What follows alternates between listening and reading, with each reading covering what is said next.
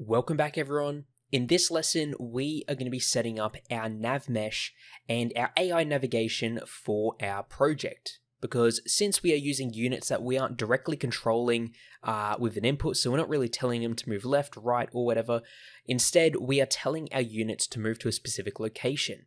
And if there is an obstacle in the way, such as a box or a big rock, we want our units to move around it rather than trying to go directly through the center. So how do we do that? Well, first of all, let's go ahead and just add in some obstacles. So I'm just going to go up to here where we can add in some objects. And I'm going to add in, let's just say, a cube, okay? You can bring that down like so, maybe increase it in scale a bit.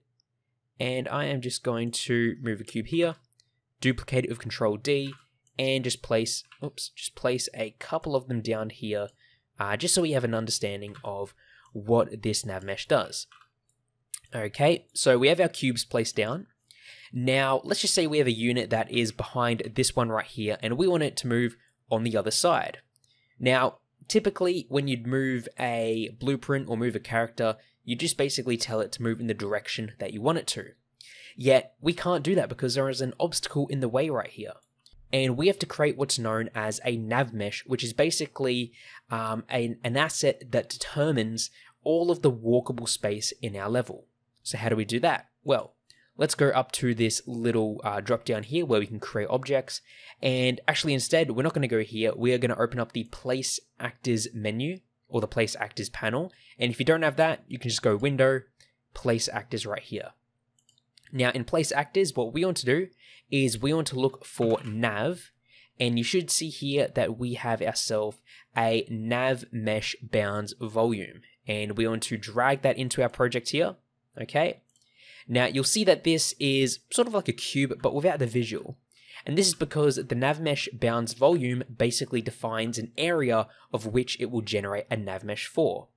So what we need to do is go to our Details panel. I'm going to set the location to be 0 on the X, 0 on the Y, 0 on the Z. So you can see it's pretty much in the center of our world right here. And we need to basically increase the size of this selected box here. So to do that, we can scroll down in the Details panel. And we want to go down to the brush settings, okay? And you see here we have the X, Y, and Z values. Basically, we just want to, when I increase these, we can basically change how big this is going to be, okay? So just make sure that the bounds of this box here fit our level, because only the objects within this selected boundary are going to be calculated for a nav mesh. Now, we've got that here, but how do we know it's working?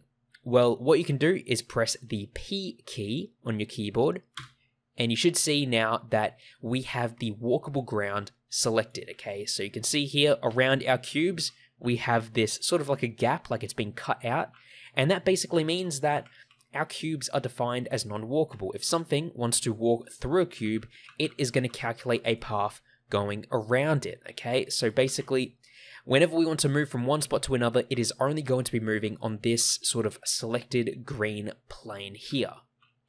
So great. That is how we can set up a NAV Mesh Bounds volume.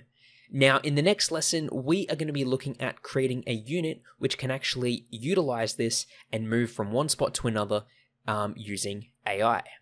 So thanks for watching, and I'll see you all then in the next lesson.